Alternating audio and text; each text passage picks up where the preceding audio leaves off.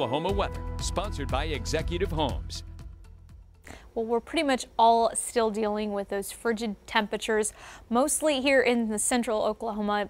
Going to stay in those 20s. Of course, Miami is a little bit warmer in those 70s, but for the most part, expect this nice brief warm up on the way. Temperatures here in the metro, 28 degrees here in Tulsa, 32 in Sand Springs, Broken Arrow at 29. We're still below freezing for this time, but we will eventually start to warm up for us.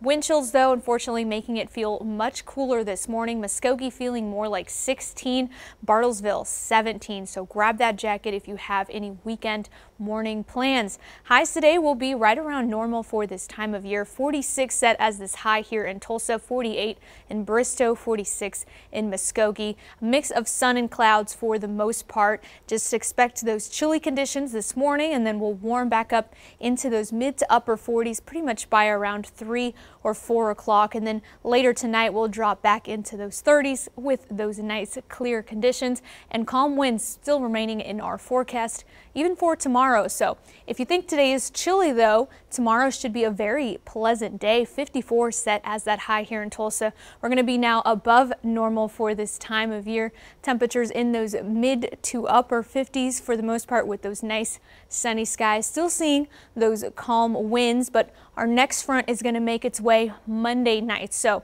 we're going to be back in those 60s for Monday, above average, and then this front comes into our area Monday night. It was bringing in the chance to see some rain chances, but it's looking like it's starting to push further towards the south, so we're still remaining fairly dry.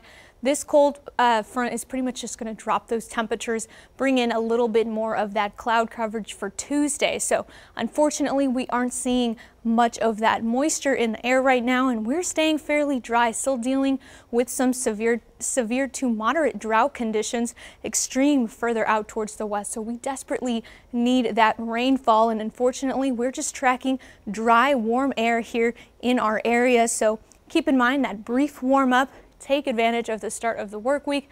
Temperatures in those 60s, going to be very pleasant for us. And then by Tuesday, we're going to be in those 30s. Strong north winds between 10 to 20 miles per hour, gusting upwards of 25 miles per hour.